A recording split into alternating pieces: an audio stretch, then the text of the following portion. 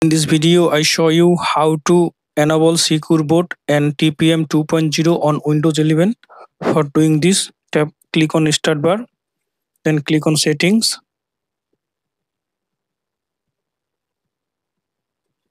Now click on Windows Update.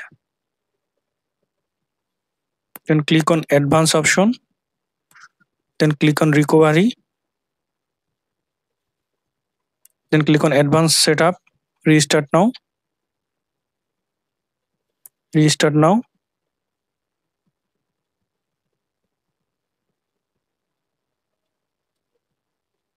Wait for going to the boot mode. Then on troubleshoot, click on troubleshoot. Then click on advanced option. Then click on uefi firmware settings. Then click on restart.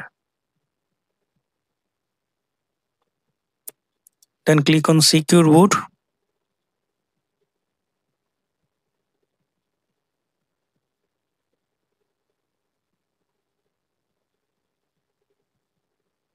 Secure boot enable.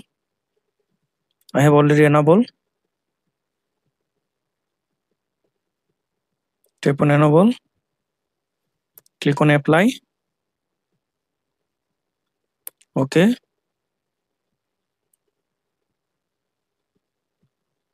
Now click on security.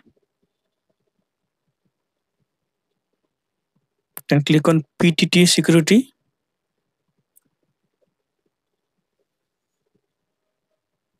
I already enabled it. Then apply. Okay. Then click on exit.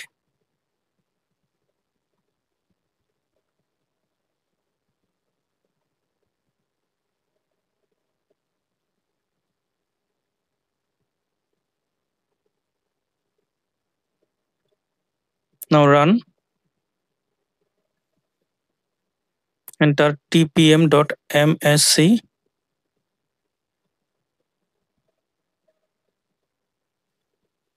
You can see that TPM management is enabled. Specific version 2.0.